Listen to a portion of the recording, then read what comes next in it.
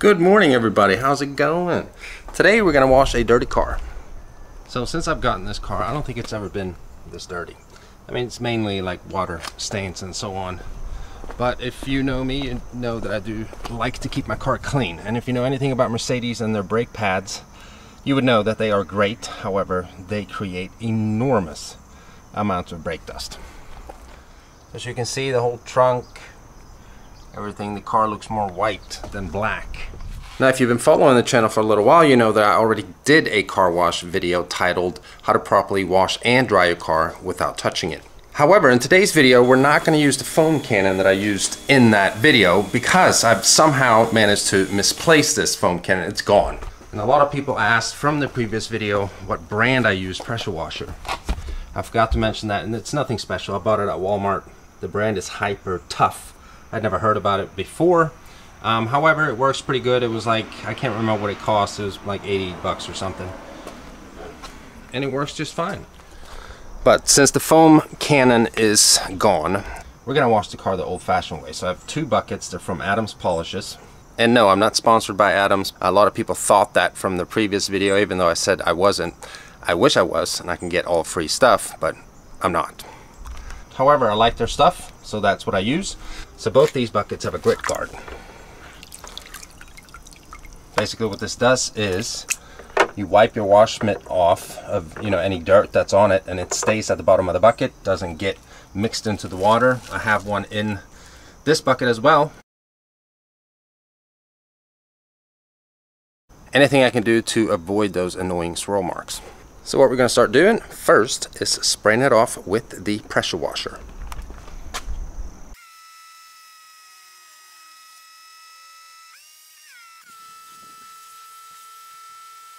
Alright, and now for these wheels. Just watch how much brake dust comes off these wheels.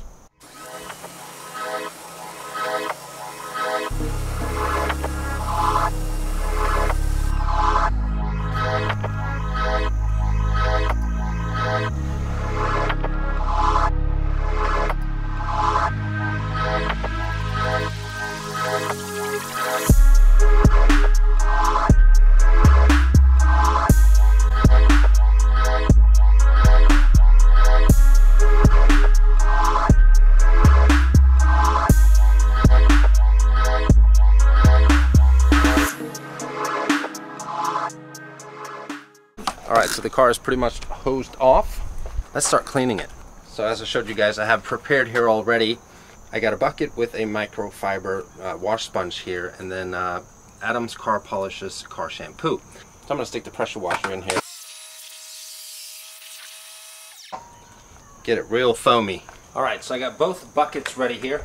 One with water and soap, and then one with just water, so that we can clean out the sponge when it gets dirty.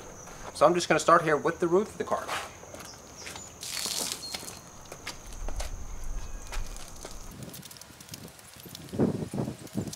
Now, one thing that I always do when I'm using a wash mitt on the car is that I go in one specific pattern, just back and forth. I don't go in a circular motion, because if there is something in the wash sponge, that will create swirl marks in your car. And the reason why you want to go in one direction is because it's easier to buff these swirl marks out if they are in one direction versus being like a spiral shaped scratch. Now I'm going to take the wash mitt, I'm going to dip it in here, and then I'm rubbing it against the grit guard at the bottom of the bucket. So if there was any dirt on the sponge, it comes off and stays at the bottom of the bucket. Alright, so I'm going to keep going here, and I usually do one part at a time. Now I'm going to do the driver's door part here. Start from top to bottom.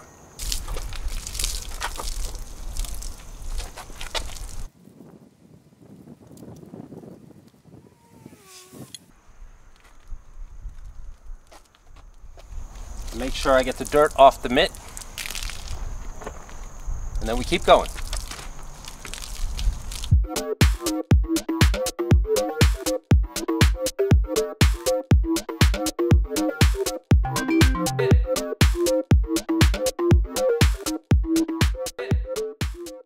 Alright, so pretty much the whole car is soaped in.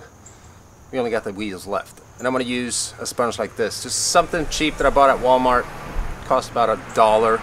I use them one time, throw them away.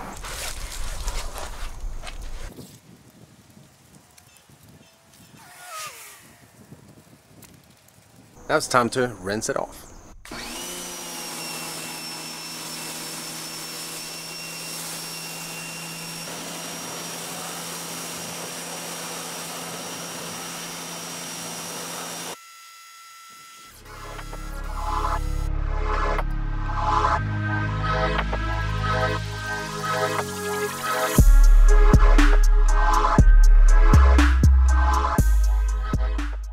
Alright, so the car is pretty much hosed off, and what I usually do now is that I'll pull the car out of the driveway and then I'll pull it back in nose first, and that is to basically get the wheels rotated. I feel like there's always a spot that I miss because these wheels have several spokes and they are, you know, a little tricky to clean sometimes.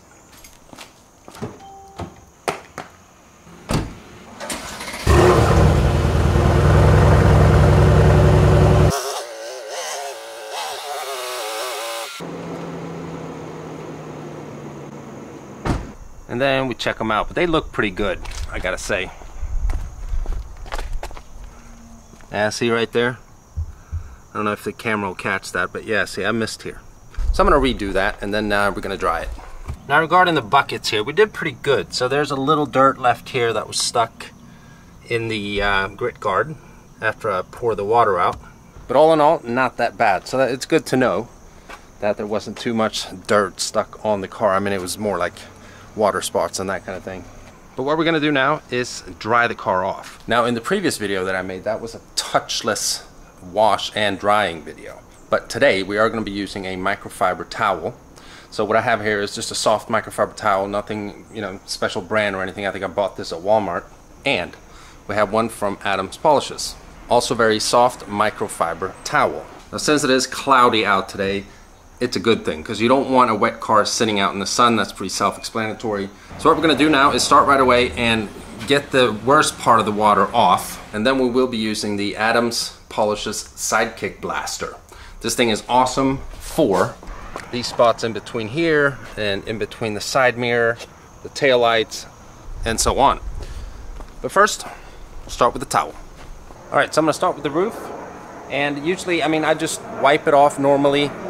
Same motion, not a circular motion, and I don't apply very much pressure. Of course, we had some planes in my videos, like always.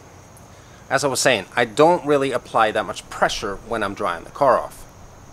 In case there is any kind of rock or any kind of dirt that's stuck in the paint that I've missed, I don't force it into the paint.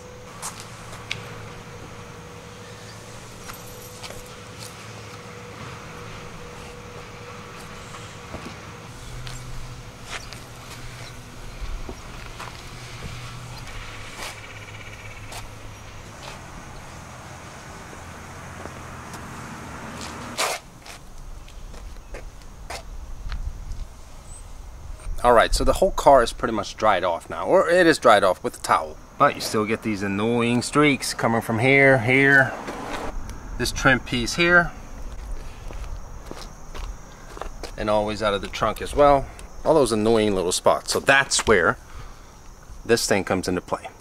So from my previous video, I did say that this is not big enough to dry a whole car. I mean, you can, but it will take way too long. So that's why in this video we did it the old-fashioned way and used a towel to dry the car off. Again, you can get the Master Blaster or use a leaf blower. I probably got 500 comments on the last video saying that, you know, you don't have to go buy a Master Blaster from Adams Polishes, you can buy a leaf blower. I mean, you can do whatever you want, but I like this product right here. So we're going to use this for these annoying little spots.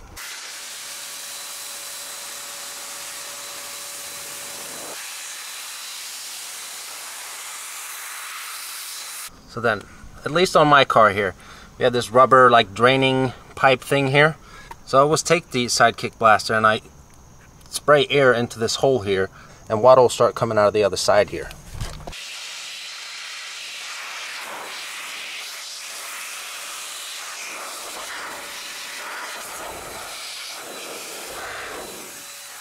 So after finishing that drying process in the door here, that should keep water from sipping out. And then we'll do inside the trunk.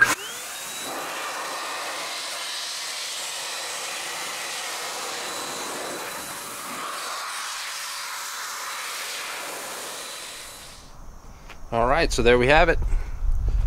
She is clean and she is dry. There's no dripping of water from any annoying little creaks.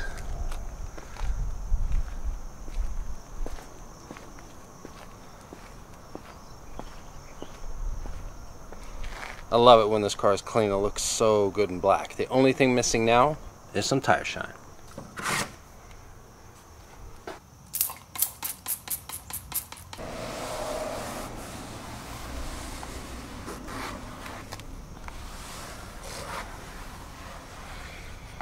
There we go. Much better. I'm gonna have to take her for a spin as well. From washing the car, we got some surface rust on the rotors. Alright, so right when we were done, it started raining, so I had to pull the car in the garage. It was just drizzling a little bit here. Now it kind of stopped, but I'm afraid to pull the car out in case it starts raining again. But there you have it. That's how I clean my baby when I don't have my foam cannon that's missing. I have ordered a new one.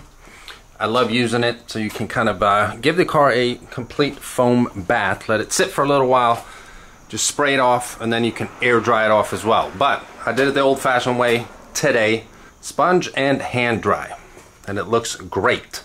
But now we're on to another exciting part of the video here, if I can get my camera to sit somehow good. Alright, there we are. If you remember, I've had a running contest. Where is the price? Here it is. Had a contest, a giveaway contest. It's a giveaway of this Vantrue X2 dash cam for my Instagram followers. So all you really needed to do to be part of this giveaway is follow me on Instagram. So I have pulled a winner.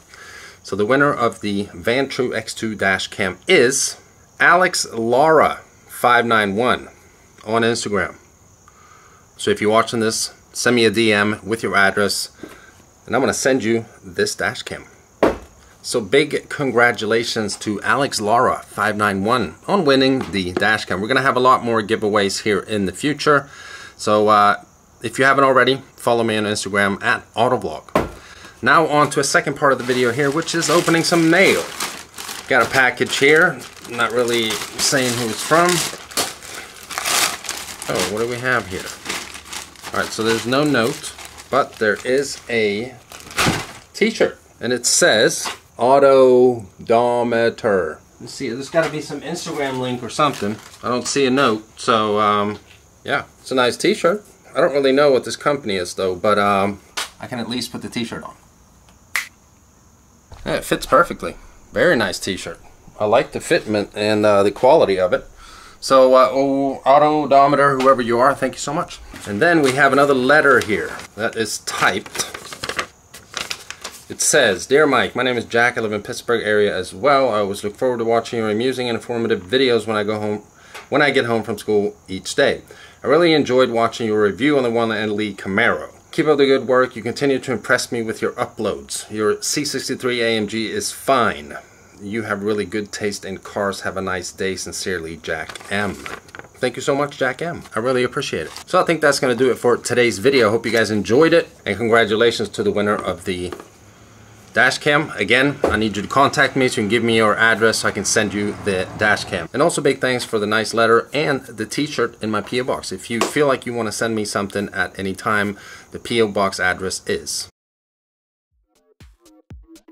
But until next time, thank you so much for watching this video. If you're stopping by for the first time and you haven't already and you want to, please subscribe, and I'll see you guys very, very soon. Bye-bye.